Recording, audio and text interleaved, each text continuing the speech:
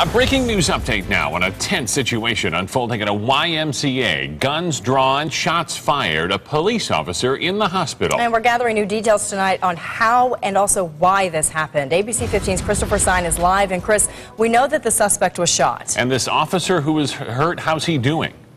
Steve, I just found out the officer is out of the hospital with a leg injury. He's going to be okay. The suspect was shot in the chest. Let me explain what happened to you. This YMCA resident came to the facility. He couldn't get into his room. So somebody at YMCA, an employee, got into an elevator with him. They were going to go up to the 7th floor. Well, it was while in the elevator, this suspect showed the YMCA employee a gun and then threatened him. So then they got out of the 7th floor building.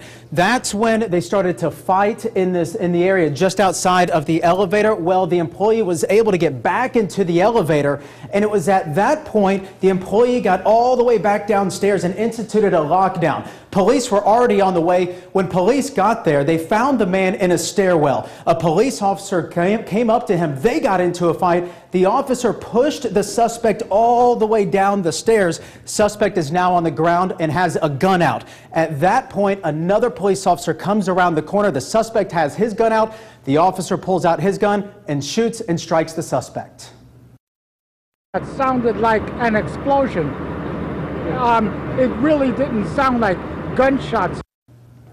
That's the suspect with a bloody nose and a gunshot wound to the chest. Investigators tell me they also found drugs they believe belonged to the man. I spoke with a former resident there who told me it's in his experience, this is highly unusual from the get-go.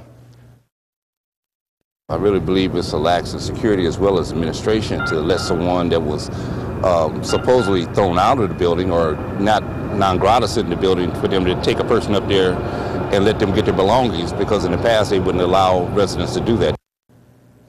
And we are expecting to hear much more from YMCA about this incident tomorrow. As for that suspect, he was shot in the chest. He's in serious condition tonight, but is expected to survive. Steve and Stephanie? Yeah, given everything that went down, lucky nobody else was hurt. Thanks, Chris. All right.